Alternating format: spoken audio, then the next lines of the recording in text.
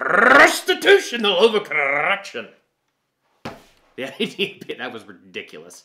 Anyway, the idea is that if you have a behavior that destroys the environment, you can see our overcorrection video and the positive practice video, and this would be good to discriminate between the two videos by the following example, but we'll go back to talking about the kid tearing apart the desk. If a kid tears apart the desk, you're going to think punishment, you're going to think contention on tearing apart the desk.